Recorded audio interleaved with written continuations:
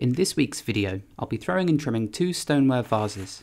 2 shapes I've already made a few of, but as any potter might know, it's often a good idea to overproduce, as you never really know how successful the pots will be once they've been finely glaze fired. In this instance, whilst I like both of these vases, I wanted to make a pair that were practically the same height, so they can be displayed together a bit more harmoniously. Both have trimmed feet and are coated in thick layers of feldspathic crackle glazes, the colour of which, in this green one, is produced by just 2% red iron oxide added to the original recipe. Without it, it's this plain, white colour that tends to sit on the form somewhat, as it lacks the flux the green does, which makes it break so nicely over the sharp rim and reveals the rich iron stoneware clay beneath. I'll be remaking both of these vases from about 3 pounds of clay, which is about 1,360 grams, give or take. For pieces like this, I don't mind if the weight is a little bit out, as ultimately, as I throw these pots, a fair amount of clay is going to come off on my hands as slip, or it'll be scraped away from the base as I clean the vessel off before I remove it from the wheel. But first, and as always, these weighed out pieces of clay need to be thoroughly wedged.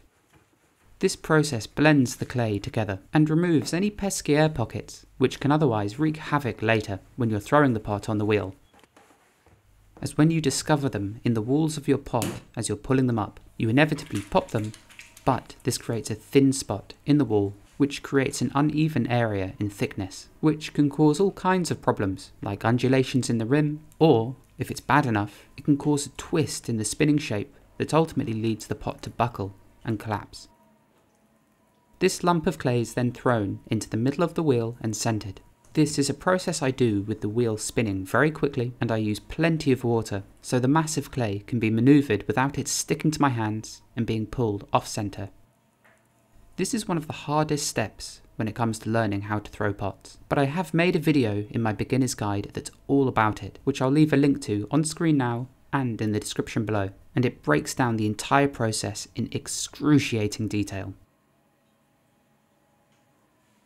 Once the piece of clay is centered, I push my fingers down into the very middle and create the internal base, making sure there's enough material left in the very bottom to trim a nice foot from. It also doesn't want to be too thin, as otherwise you'll have no material to work with and you can be left with a rather scruffy foot, or one with a hole in it. Both are correctable, but doing so will add considerable time to the making process, but perhaps that's a topic for another video in the future. The next step is to begin pulling up the walls of the pot. It's a rather complicated process to explain, and once again my beginner's guide video goes into far more depth, but essentially, on the outside, I push in with my knuckle at the very base to create an indent. This pushes some of the excess clay up a little bit so it's usable. Then, from the inside, just above the indentation at the base that I create, I push out with my fingertips to create a bulge of sorts, and then on the outside I can use either my knuckle, or in this case a sponge, to lift that bulge of clay upwards.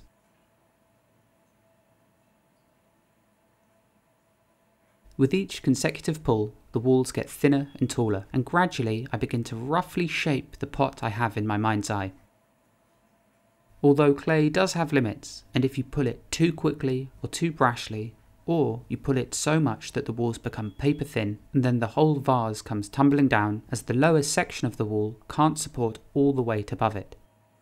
You can also overthrow clay. This is when you pull the walls so much that the clay becomes super saturated with water and the material loses any strength it had, and it'll feel, even though you're pulling the walls up, that you just aren't gaining any height, as the soft walls just can't support themselves properly anymore. This is why, in some ways, it's beneficial to throw relatively quickly. Of course this can change depending on the shape and size of pot you're making, but if it takes you 30 minutes to throw a single mug, and you pull the walls up dozens and dozens of times, then there's a good chance those walls are going to be oversaturated and you'll have a much more difficult time removing that pot from the wheel once it's finished. And of course I was there at some point. I think every potter is when they're first learning to throw on the wheel.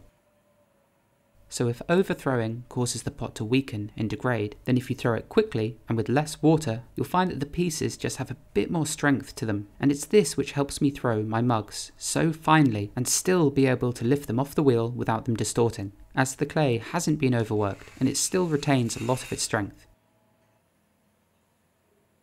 With the rough shape of this vase now thrown, I can begin scraping away much of the excess slip from the outside and properly define the vessel's shape. From the inside, I'm pushing my fingers out against that metal edge on the outside, instead of just jamming the metal straight into the walls, which I do as this generally keeps the tools from snagging on the clay, as the pressure being exerted is only on one small portion of the metal's edge on the outside, as opposed to the entirety of it.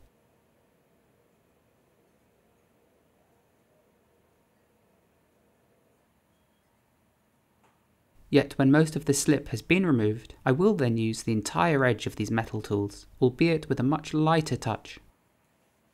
I then switch to a much sharper metal kidney, just to really straighten the shape out and to leave lovely slip-free surfaces. And this will ultimately mean that the pot is easier to remove from the wheel later on. If instead I left the pot covered in sticky slip, when I go to grasp my hands around it and lift it from the wheel, all that wet clay would mean I'd have no grip to lift the pot away and it would simply slip through my hands. Or, if I did manage to lift it away, when it comes to setting it aside on the wearboard, I won't be able to easily let go of the pot without those thin, sticky walls sticking to my hands as I remove them, which means there's a good chance the entire pot would be deformed as I remove my hands from the pot. And with that, I can set my throwing gauge so that the point comes close to the rim of the pot. This way I'll know how tall I need to throw the next piece. These gauges, by the way, are made by my friend Darren Ellis, and I'll leave a link to his website down below if you are interested.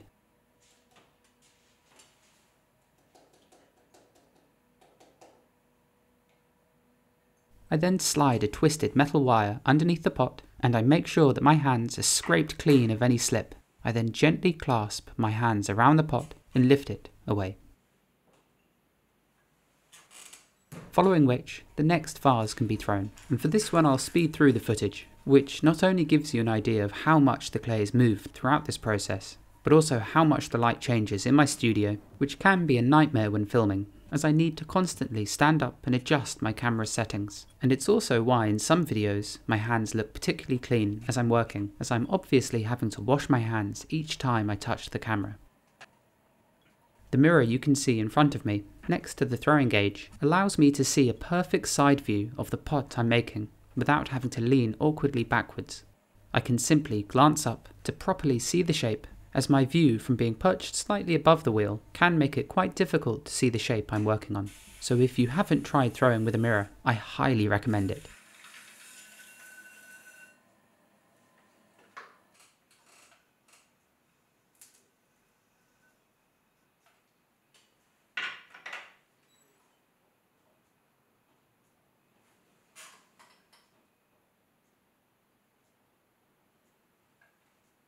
A much better pair compared to the last. Similar, but very different. Masculine and feminine. And now, I'll leave these pots out overnight, partly covered in this slightly warm weather, so they don't dry out too much.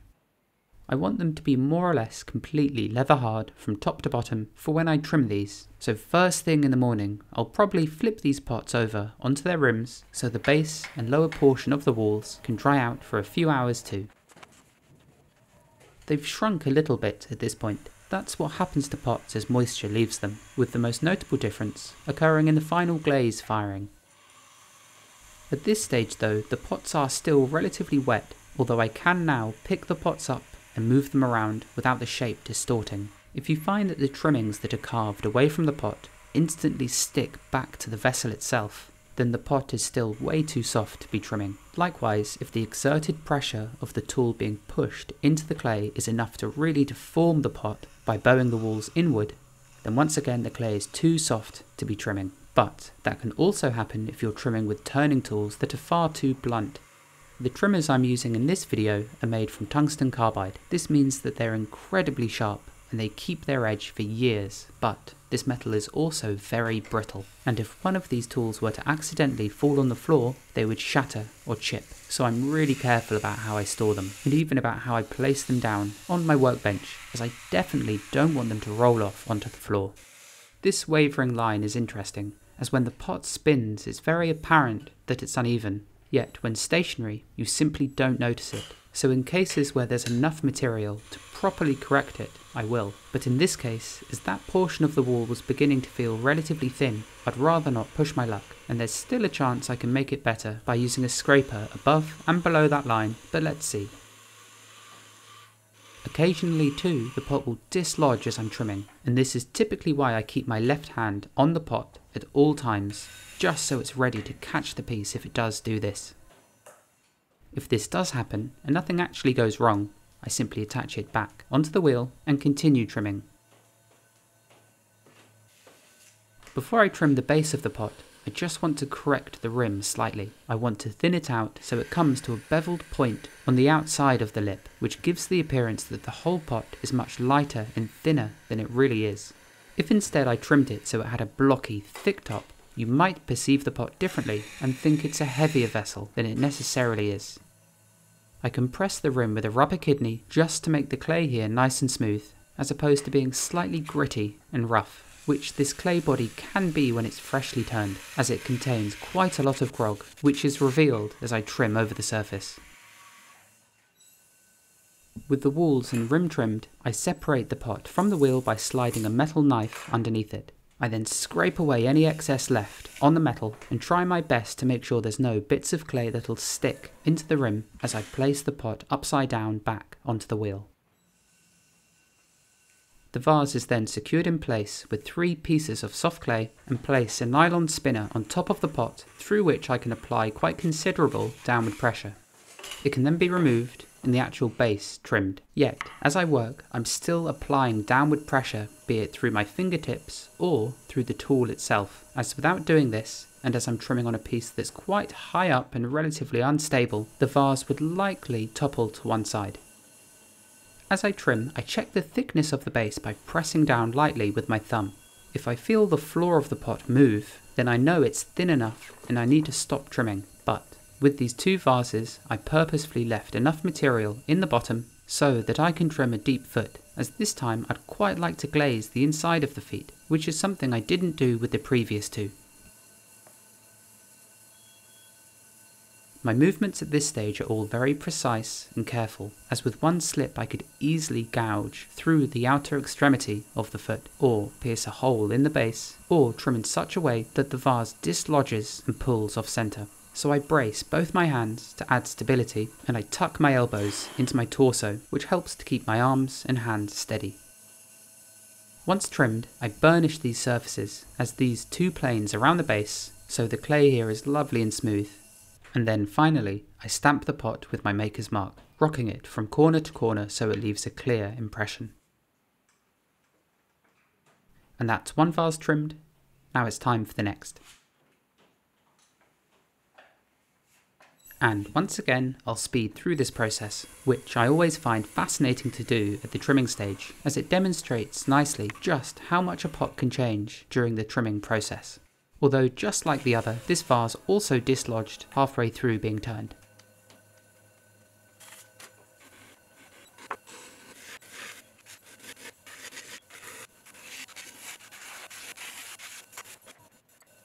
And this foot was even trickier to trim, as the piece is rather top heavy here, and it felt like at any moment it would fall to one side, if I made just one single mistake.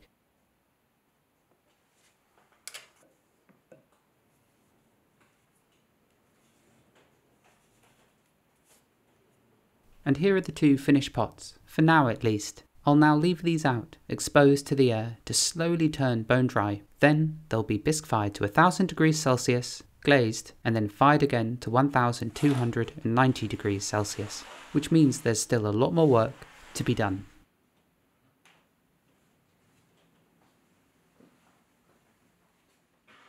Thank you, as always, for taking your precious time to watch, and I'll see you next week.